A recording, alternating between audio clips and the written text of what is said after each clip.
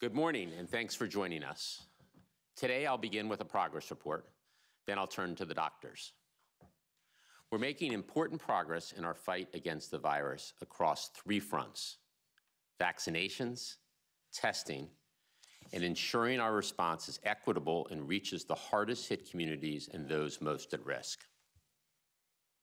On vaccinations, our program for kids ages 5 through 11 is hitting full strength this week, with 20,000 trusted and convenient locations coming online. This includes pediatricians and family doctors' offices, pharmacies, children's hospitals, community health centers, rural health clinics, and school-based clinics. While our program is just fully up and running this week, by the end of the day today, we estimate that over 900,000 kids ages 5 through 11 will have already gotten their first shot. And through pharmacies alone, 700,000 additional appointments are already on the calendar at local pharmacies.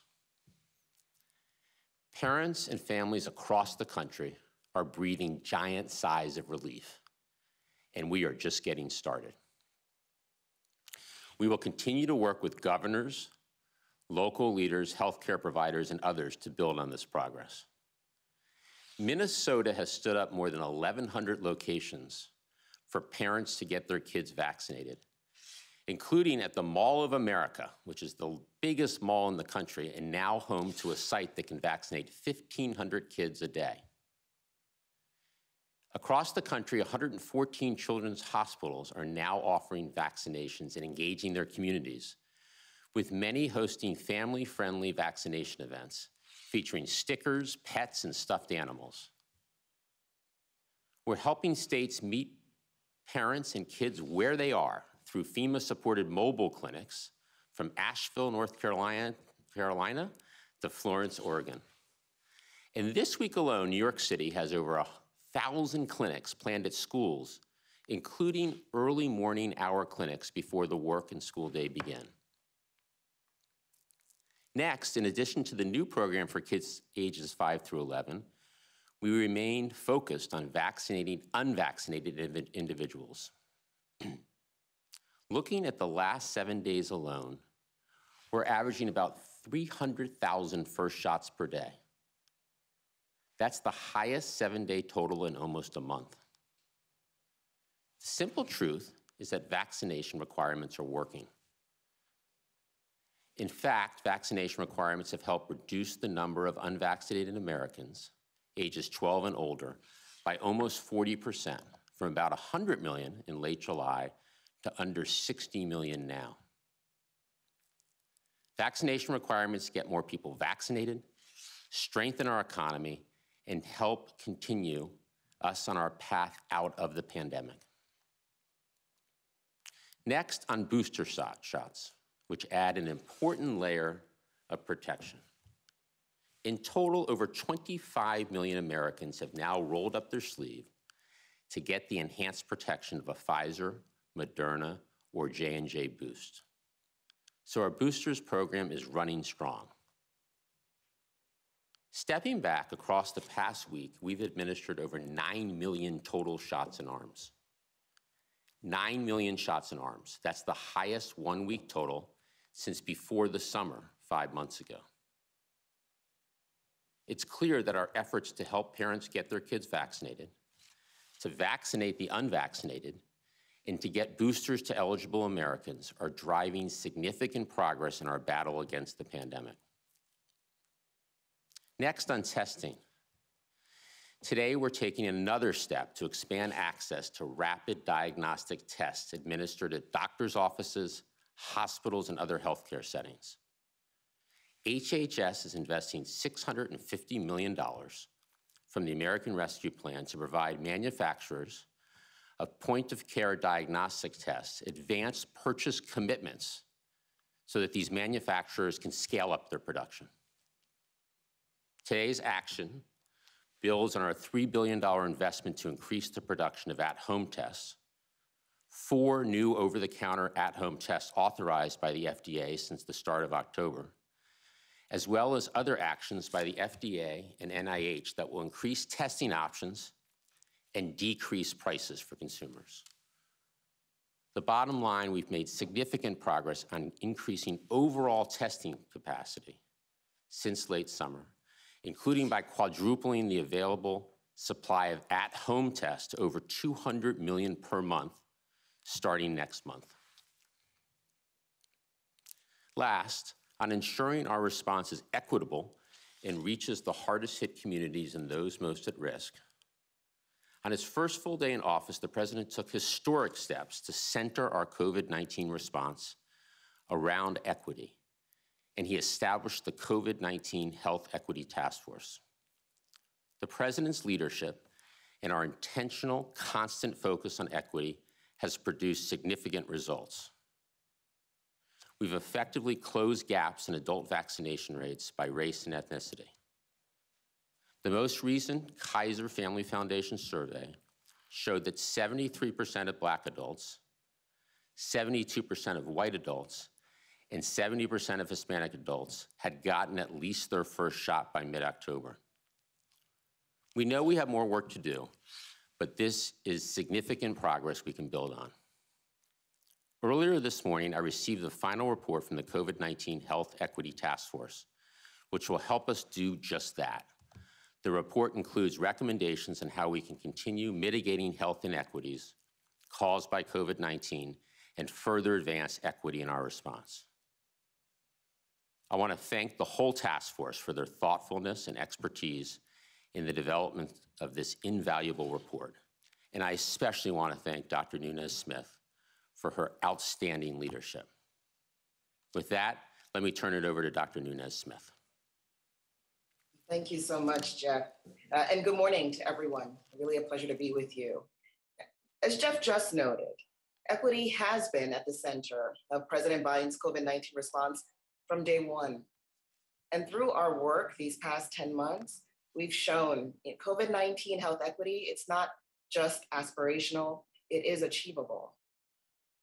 Today, I did have the privilege to submit the Presidential COVID-19 Health Equity Task Force final report to Jeff. And the report is a manifestation of a vision that started with President Biden and with Vice President Harris. By way of origin, during the Vice President's last year in the Senate, she introduced a bill that became the blueprint for this task force.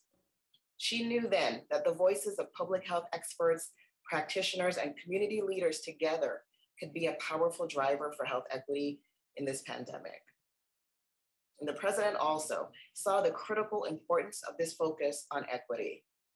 Just as Jeff mentioned, that very first full day in office, he issued that executive order. It called for a whole of government effort to reduce inequities in COVID-19 prevention, treatment, and across our response as a whole. And it is that vision, it is that leadership at the top that makes it possible for us to say today that this task force has done something that is truly powerful.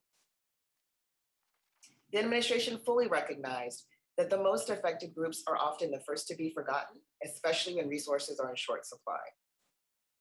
COVID-19 made it clear that in this country, a person's zip code is a stronger driver of their health than their genetic code.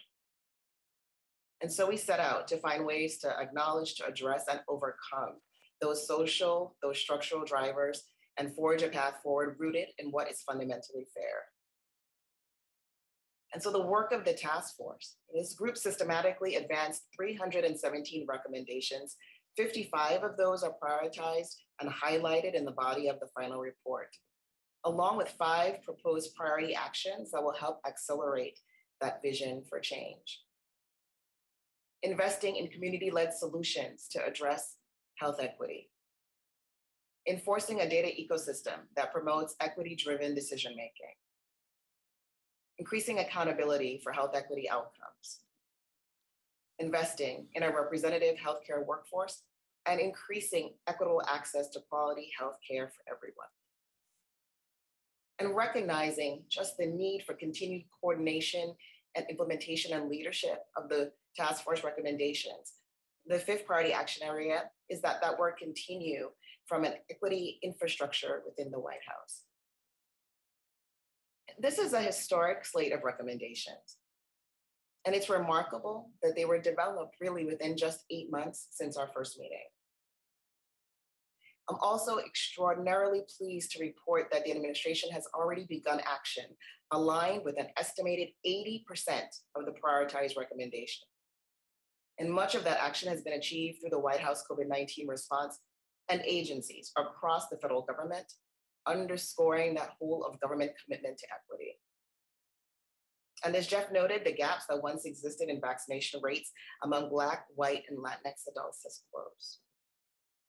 The latest CDC National Immunization Survey that was completed at the end of October that mirrors the data we've seen from the Kaiser Family Foundation, from the Pew Research Center, also from Gallup. These data collectively tell the story of what is possible when you begin and commit to equity at the center. This progress, it was made possible because we called on all of society to join us, and they did. This is the reflection of the work of partners and communities across the country, ensuring access, confronting misinformation, prioritizing vaccination uptake. Every step of the way, meeting people where they are, leveraging existing resources, utilizing the resources we provided, from tax credits to grants to the vaccine itself. And so to push us further, I'm pleased to announce today that the US Department of Health and Human Services will invest $785 million in American Rescue Plan funding. Those funds will support community-based organizations that are continuing to build vaccine confidence across communities of color, rural areas, and low-income populations. Those funds will support tribal communities leading the way in mitigating the spread of the virus. We'll also protect individuals with disabilities from infection and the ramifications of the pandemic. And will allow us to continue our mission to build a more diverse and sustainable public health workforce, including by establishing a new innovative apprenticeship program to train thousands of our COVID-19 community health workers and prepare them for high-skilled, long-term careers in public health. Today's funding announcements are directly responsive to the task force's recommendations. And they also build on the historic investments we've already awarded for equity-focused programs and initiatives over the past 10 months. Advancing equity requires full participation by each one of us. And I too want to extend my deep appreciation to the remarkable task force members. That includes the 12 members appointed by the president for the contributions they made to their communities, as well as the 8 federal ex officio members designated to represent their agencies across the federal government. And it takes an entire team to support a presidential task force. And so thank you to the federal staff team who worked tirelessly to elevate our vision, and to the CDC Foundation for its support. And lastly, I want to extend my heartfelt appreciation to the more than 100 subject matter experts who joined us, the countless number of stakeholders who provided public comment, attended listening sessions, and briefed us. We could not have walked this journey without you. Achieving health equity, it is mission critical for the Biden-Harris administration, and not simply because it's the right thing to do. There is absolutely no way forward. There's no credible path to a new normal without it. Our nation has begun the hard work to recalibrate. We must stay the course. We must accelerate the health equity journey. So as I close, I want to personally thank President Biden and Vice President Harris for the opportunity to lead this historic task force. It has been an honor. It has been a privilege to serve in that role. And with that, I'll turn it over to you, Dr. Woods. Thank you, Dr. Smith, and good morning, everyone. I want to start with the data and provide you a closer look at the current state of the pandemic. The current 7-day daily average of cases is hovering at about 73,300 cases per day. The 7-day average of hospital admissions is about 5,000 per day, also relatively stable from the previous week. And 7-day average daily deaths are about 1,000 per day, which is a decrease of about 11% from the previous week. Last week, following ACIP's unanimous vote, I endorsed their strong recommendation that children 5 to 11 years old should be vaccinated with the Pfizer pediatric COVID-19 vaccine. This committee is comprised of medical and public health experts from across the country, including pediatricians, professors, researchers, and chief medical officers. As experts in their respective fields, they have collectively provided scientific guidance and trusted counsel throughout this pandemic. The committee members are also parents and grandparents who, after their vote, powerfully shared their personal excitement to vaccinate their own children and grandchildren, offering protection to those they love most. The voting members of the committee and I agree that the available safety, immunogenicity, and efficacy data support getting our children vaccinated. This recommendation was further recognized and supported by the American Academy of Pediatrics and the American Medical Association. Over the past week, I've been so encouraged by the stories and precious photos I have received personally and seen in the media of children getting vaccinated. I'm hearing from parents who are breathing a sigh of relief that their younger children, ages 5 and up, are now able to be protected against COVID-19. And I am seeing the joy in children who are excited to get vaccinated as a critical next step in getting their life back to normal. Still, I hear questions from some parents. Is the vaccine safe? What are the risks of COVID-19? Should I vaccinate my own child? Today, I want to answer some of those questions for you.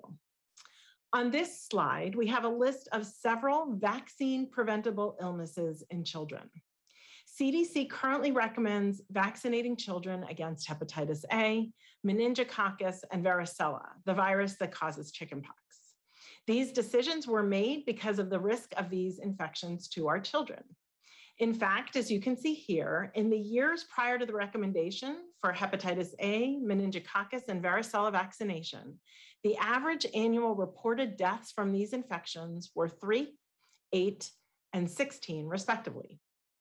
All of those numbers are far lower than 66, the number of deaths we have seen from COVID-19 in children 5 to 11 over the past year.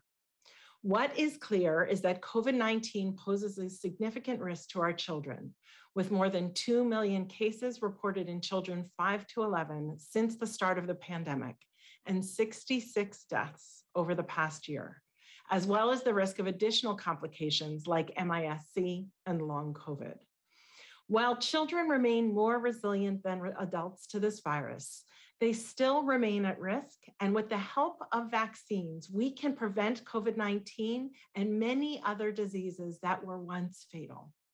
COVID-19 vaccines for children have the potential to protect more than just our children's physical health. We have seen the ways this pandemic has threatened the social and emotional well-being of our children. For many children, school has been a safe and enriching environment. For this past year and a half, many children have felt the effects of school closures, outbreaks among students and school staff, and ultimately changes in their normal school environment due to COVID-19. At the beginning of the school year, I made it clear that it was our goal to return to in-person learning. With our prevention strategies in place and with vaccines now available together, we can help protect our children and keep them in school for in-person learning. Pediatric vaccination holds the promise of protection for our children, their families, and our communities. And to the 60 million Americans ages 12 and older who are not yet vaccinated, and to the 28 million children 5 to 11 who are now eligible, I strongly encourage you to roll up your sleeves and get vaccinated today. Thank you. I'll now turn things over to Dr. Fauci. Thank you very much, Dr. Walensky. What I'd like to do for the next couple of minutes in the context of a recent announcement from the Pfizer company about an antiviral drug is to put this into some perspective and just briefly outline for you where we are in our advances and our strategy in the development of antiviral therapy for COVID-19. Next slide. The underlying strategy is to identify vulnerable targets in what we call the replication cycle of the virus, and then to either screen, but importantly, to design drugs to inhibit those vulnerable targets. Next slide. This is a slide that looks somewhat complicated, but it really simply tells us the big circle is the cell in the body, such as the cell in your upper airway, nasopharynx, and lung. And at each point, you see the smaller circle is the virus. there are processes within the replication cycle that are vulnerable to inhibitors, such as those highlighted in yellow: protease inhibitor, polymerase inhibitor, entry inhibitor.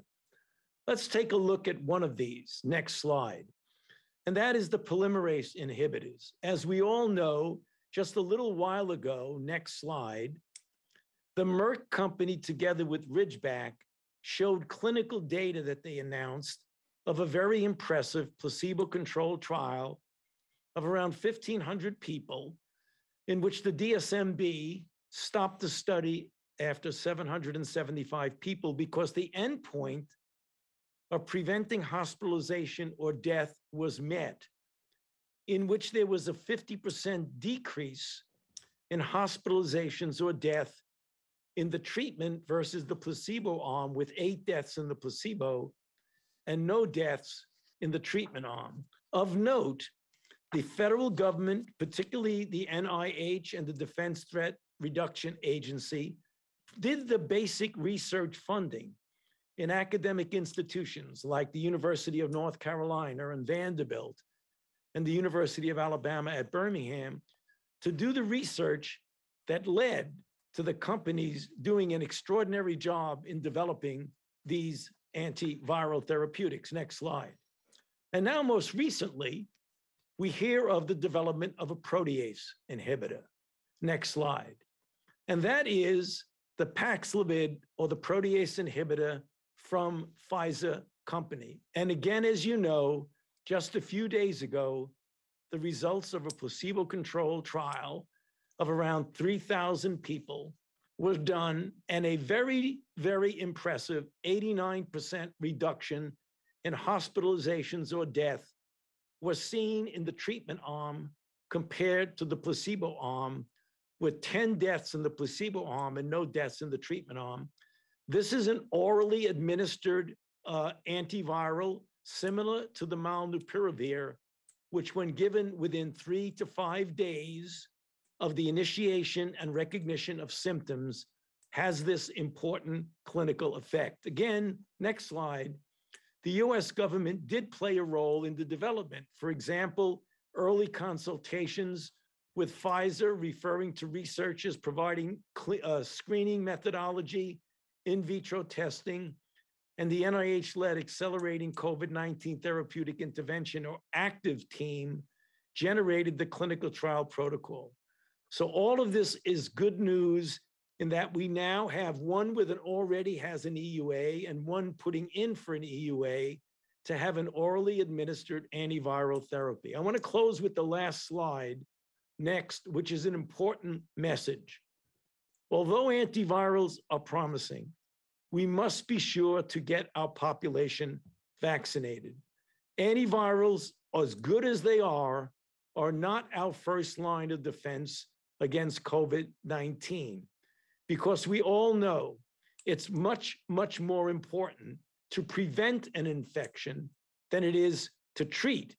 Obviously, if a person gets infected, it is critical to get them good treated. You saw the data that showed 50% to 89% diminution in the risk of hospitalization.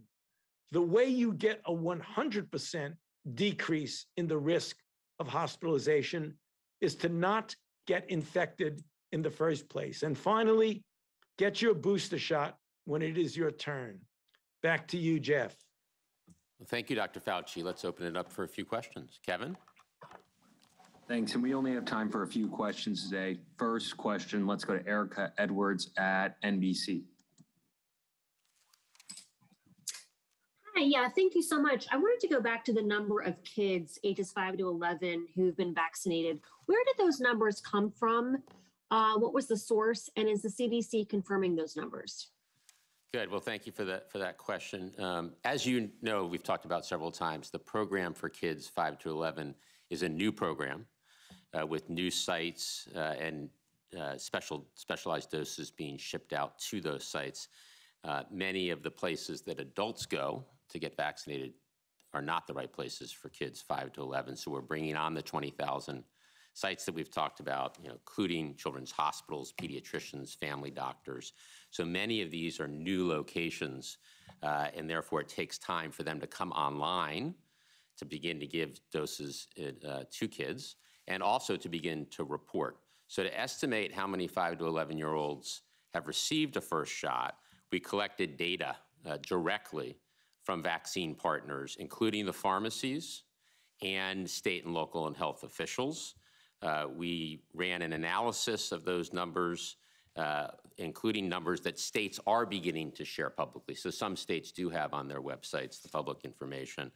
And based on the analysis and based on the gathering of all these data points, we estimate conservatively that at least 900,000 children aged 5 to 11 have received at least their first dose. Our goal clearly is to vaccinate as many kids as possible. This is the very beginning of the program. The program is just getting up to full strength, as we've talked about this week. So we expect more and more kids to get vaccinated across time, and 900,000 shots in arms by the end of the day is a good start. Next question, please. Let's go to Zeke Miller, AP. Thanks for doing this. Also on kid vaccinations, I was hoping you can speak to the expected pace. What is the capacity right now for how many shots you can inject into the arms of those 5 to 11-year-olds? And do you expect that 900,000 in a week pace to accelerate? Or is that what we should be expecting from here through to that population of 28 million is vaccinated? So Zeke, I would not think of 900,000 as the pace for a week, because it's really just the last couple of days where the doses have arrived and the 20,000 sites have stood up. So I think it's a pace that is much more than 900,000 on a weekly basis. Daily, as we talk to states and their teams and talk to the pharmacies, more and more sites are opening, like the Mall of America site that I mentioned that has the capacity to vaccinate 1,500 kids a day, the mobile clinics that are being deployed across the country. So the pace will be increasing across the next several days and across the next couple of weeks. So I think we have, as we've talked about, plenty of supply for all 28 million kids between the ages of 5 and 11. We have 20,000 sites that are now stood up, with more coming online. So we expect the pace to continue to accelerate across the coming days and weeks. Next question, please. Diane Haslett, ABC News. Hey guys, thanks for taking my question. States like Colorado have gone ahead and urged everyone over 18 to get boosters as cases spike. But we have repeatedly heard from this team that we're not going to boost our way out of the pandemic. So I wonder, will this approach work? Do you encourage other states to do this ahead of the winter? Dr. Walensky? Yeah, thank you so much for that question, Diane. First and foremost, we want to get everybody who's eligible to be vaccinated, who has not yet been vaccinated, to get vaccinated. That, I think, is the most important in terms of preventing hospitalizations and death and infection in and of itself. For those who are eligible for a boost now, we would absolutely encourage that they get boosted, those over the age of 65, certainly those with comorbid conditions, and then people who work and live in high-risk settings. And then I would say to really get our adolescents vaccinated and our younger population, our newly eligible 5 to 11-year-olds. And I think that will very much help us in preventing some of these surges that you're hearing about. And as you likely know, FDA is currently looking at the data for expanding boosters to all populations. Just to add a few numbers, as I mentioned earlier, more than 25 million Americans have rolled up their sleeve and gotten a booster. And that's clearly a very strong start to the program.